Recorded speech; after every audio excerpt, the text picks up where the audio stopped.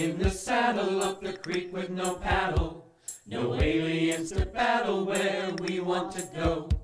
Without being pompous, we don't need map or compass. We're launching cattywampus on our new travel show. Space Croutons, only go with us. Space Croutons, on our podcast bus. Space Croutons, we see your retinas, and in space no one can hear you scream. Loopy from our earworm, space shanty theme.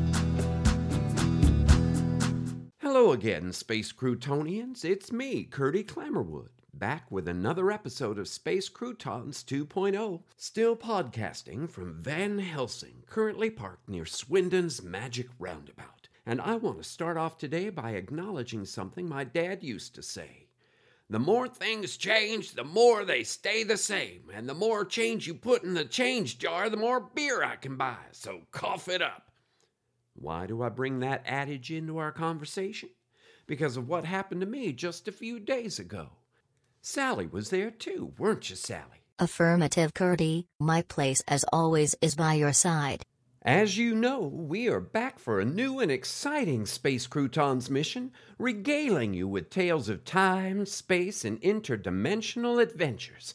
A travel captain's log of strange, new, and unusual places, unplaces, and who knows what to broaden minds and hearts alike. No danger, no lies or subterfuge, just light-hearted adventures for all. And let me add, Curdy, that the show has been a traveler's delight ever since we started Season 2 as Space Croutons 2.0, Travel Scout Adventures. Right you are, Sally. Okay, before we get to today's SCTSA agenda, let's pause for a word from today's sponsor, another advertiser who has climbed aboard our crazy time and spaceship, BIN Geocache. All right, Granny. Get your beatbox on. On your mark, get set, and go. You'll wear a silly grin when you take a little spin to find a little tin and see what you can win with Bedford's incredibly nifty geocache search for hidden treasures. The kind of incredibly nifty trip that's sure to bring you pleasure. So don't hide, just go seek up the tin and take a peek with Bedford's incredibly nifty geocache search for hidden treasures. That's BIN Geocache. Stashed out there somewhere today. Just tell them Besford sent you. That's right, folks. Besford, with a silent T, has expanded its business yet again to encompass the world and more with Besford's incredibly neat geocache. And in the interest of full disclosure, they are partnering with us to hide specially labeled Space Croutons geocaching tins in secret locations for you to discover and collect some incredibly neat Space Croutons merchandise. So, look them up wherever and whenever you can. Now, on to today's adventure. Not a trip this time, but rather someone from our past visiting our present with a warning about our future. Play it as it happens, Sally. Curdy Clammerwood, Said a voice in my head. Now, I'll be the first to admit that I talk to myself a lot, but I don't usually call me by name when I do. That was my first clue that this voice was not me talking to myself. Curdy Clammerwood, are you there? I turned toward the computer screen on the podcast console.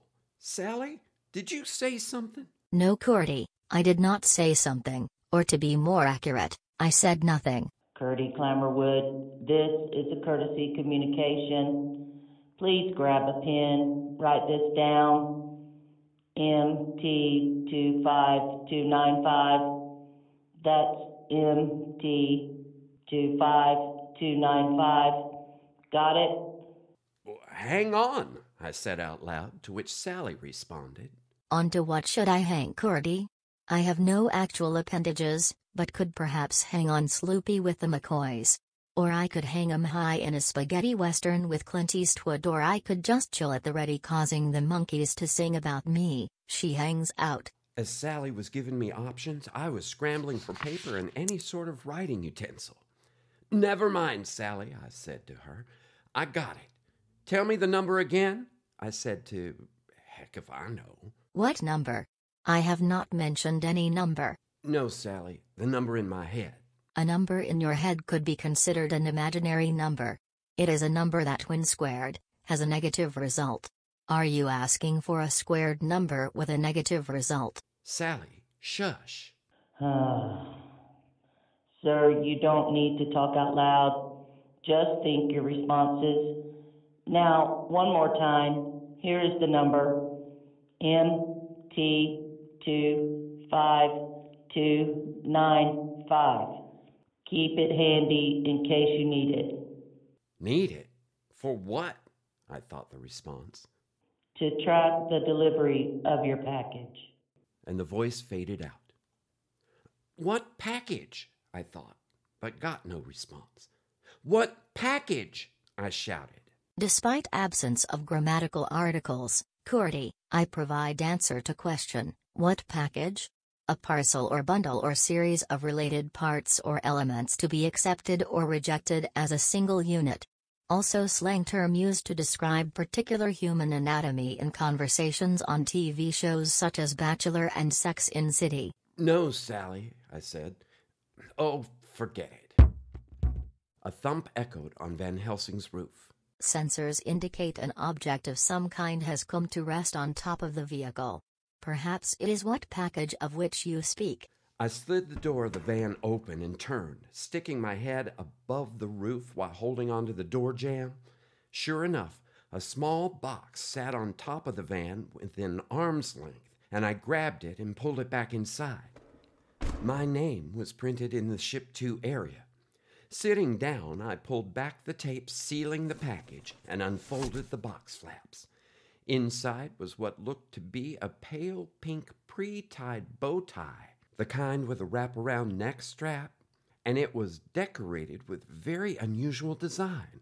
One closed eye with a black eyebrow above it on each bow, and a set of light red lips on the knot in the center, suggesting in effect a folded-up face. In front of the computer screen, I held the tie to my neck. I could make out my reflection in the monitor. Sally, did you use my Amazon account again? What am I supposed to do with this? I did not place an order for a bow tie, Curdy, though I will say it is quite fashion-forward on the face of it. Ha ha. Ha ha. That's not funny, Sally. On the contrary, an AI making a pun is quite funny. Sally, I bow down to your cleverness, Said a voice coming from under my chin. As reflected in the monitor, I saw the two eyes on the tie now open and the mouth moving. My immediate response was to throw the tie onto the console as I leapt out of my chair, which wheeled across the van floor and slammed into the wall with a metallic crash. Came the muffled voice of the tie lying face down on the console. Gingerly, I picked up the tie by the neck strap and slowly turned it over. The eyes blinked and the mouth smiled up at me. Who are you? You don't recognize me? Well, no, I mean, I don't know any bow ties that I know of. Curdy, it's me, Jimbo. Remember? From your trip to the other dimension. It is an honor to welcome you to our Earth, Jimbo tie. Ha ha. Ha ha. Jimbo the tie shook with delight as he laughed. Good one, Sally, good one. Then he paused to regain his composure. Sorry, I shouldn't be having so much fun. But it is good to be out of that body of mine, even if I'm still not really ambulatory. We found that the mind clears when placed into a simple container, such as my current state. That's why I came to you in this manner. My doddering mind in my human body wouldn't have made the trip. But enough of the jokes, Curdy. He cleared his throat. I have come to request your help. And Jimbo tie, if I may ask, because of your current state, is it a formal request? Ha ha. Ha ha. All right, Sally, enough. I blushed as I realized how harsh I sounded. But, I mean, how does one handle an unexpected conversation with a fancy party-wear accessory? He's right, Sally. It's time to get serious. Curdy, pick me up. We need to do this right. I lifted the tie, I mean Jimbo, from the console and met his gaze, eye to eye. Curdy, after the event in the wooden, Lucy and Vera returned to us and told us what happened. That the aliens... That would be the Grobenites motorcycle gang aliens? No, not anymore. They were sued by lawyers representing Groban and the Hells Angels for trademark infringement, so they dropped that name. Intergalactic subpoenas carry a lot of weight in this galaxy. They're still arguing over a new name. But yeah, those aliens. Anyway, as you know, those aliens repossessed the Cordax, and we were hopeful that they would reverse eternity. But after returning from the wooden, they said they couldn't reverse eternity because they did not get all the Cordax. I recovered my chair and sat back down at the console. What do you mean they didn't get all of them? Their fax said... They sent that fax before they checked their inventory. They thought they had them all, but 2 were missing. Which 2? The mood ring and the medallion. But how? Curdy, if you recall, just before the wouldn't exploded I informed you that the candidate's limousine had disappeared. No, Sally, I don't remember that. Allow me to replay it for you. The quarter, it's not going to the timber. It's spinning in the air. Growing. The limo is gone. The limo is gone. The limo is gone. Joe and the candidate were in the limo with the mood ring and medallion. So there are still 2 Cordax still here on Earth? But surely Joe would have brought those back to you after all that went down. I mean, that's why he was here in the first place, right? We haven't seen or heard from him since the wooden. And now with all the intergalactic portals, he could be anywhere, when, or how for that matter. I need your help to find him. Why me? Your Space Croutons travel show. You are going all over anyway. Just keep an eye out for Joe, wherever, whenever your travels take you and your correspondence. Tell your listeners to help find him. I know he trusted you. Who knows? Maybe he'll reach out to you at some point. Please. Well, sure, we can do that, Jimbo, but the chances that we'll make contact with Joe would have to be 1 in, I don't know how many billions. Curdy, eternity has to be stopped. Look, Jimbo, maybe it's too late for that. Maybe the aliens were right. Your Earth made a choice, and now it is what it is. That's just it, Curdy. It's not just our Earth. What do you mean? Now that everyone is using the portals, we are hearing from scientists in other worlds, in other times and dimensions. They're noticing changes in their realities. What kind of changes? Population changes, dramatic lifespan increases, a drop in age-related and other illnesses, reductions in births, very much like what happened to us. I swallowed hard. I'm not sure what you're saying, but it doesn't sound good. What I'm saying, Curdy, is that eternity is spreading beyond our Earth. It is leaking to other time periods, dimensions, and planets, including yours. But how? We don't know. What if we close the portals, stop using them altogether? We don't know where the Cordax are. Without the portals, we cannot find them, and we cannot stop eternity. And I don't need to tell you what happens if we fail. All life, everywhere, will eventually cease. I sat staring at Jimbo Ty, and he stared right back at me. And that's our story. Jimbo's arrival 2 days ago has changed everything. I believe Jimbo is currently napping in your sock drawer, Curdy. That's right, Sally. The trip from his dimension was pretty stressful. You might say it really left him tied up in knots. Ha ha, ha ha. Still punning, Sally? My research has shown that humans use humor to handle stress. I believe that a threat of total annihilation would qualify as stressful to you. Is my use of humor helping, Curdy? I think I'll let our listeners decide. So, that's right, Space Croutonians. Just when I thought we were done with the whole Cordax quandary, here we are again. I mean, the end of life everywhere is a pretty big deal, so it looks like we have no choice. Meanwhile, we will continue with Travelogue Stories with reports from our correspondents and our listeners. But we need to get the word out to Joe and the candidate, and to anyone who might know where or when they are. If you have any information, contact us ASAP. Put up posters, bring in the tracker dogs, flood social media, whatever you can do to help, do it. You might say, Curdy, that we are formally inviting our audience to join the search party. Black tie optional as we already have Jimbo. Ha ha, ha ha. Keep laughing, Sally. And as for the rest of us, just know that we appreciate your time and support, and we will be back soon with another horizon-expanding episode of Space Croutons 2.0, Travel Scout Adventures. And remember to reach for the stars and beyond in your own lives and keep peace in your hearts until our next story time.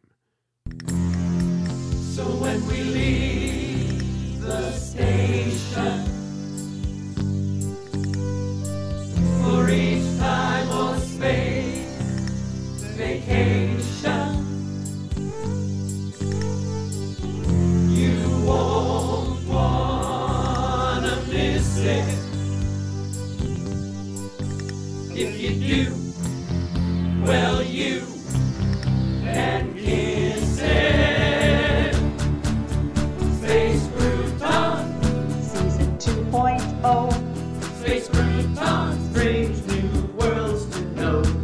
Space Croutons Subatomic at your glow.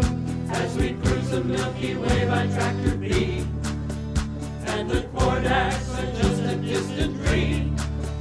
And our brains have turned to sour cream. Loopy from our earworms, space shanty thief. Space Croutons. Space Croutons is a work of original fiction. Similarities to persons, situations, or events, real or fictional, is coincidental and unintentional. Created and written by Jerry, Jace, John, Della, and Jeff Goodson. Episode story by Jeff. Original music by Jeff. Production by Della, Jeff, and Jerry. Featuring the voice talents of Barry Shea, Jerry, Della, Jeff, and Sally. Entire work copyright 2021 by Jeff, John, Jerry, Della, and Jace Goodson. This has been a Good Witch audio production.